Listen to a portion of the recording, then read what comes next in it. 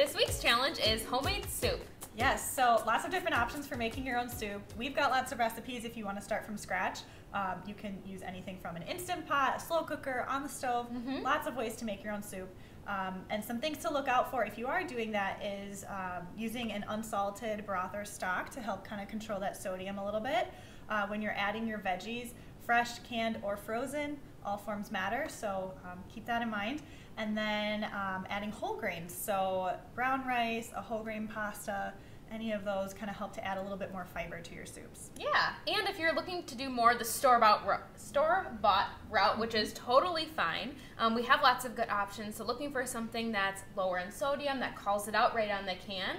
Also looking for some of those whole grains packed in there as well. So this is a chicken noodle soup with whole grain noodles, which is kind of fun. And then too, if you are just wanting to do something a little more basic, like just a plain tomato soup, you can add in your own veggies as well. So sure.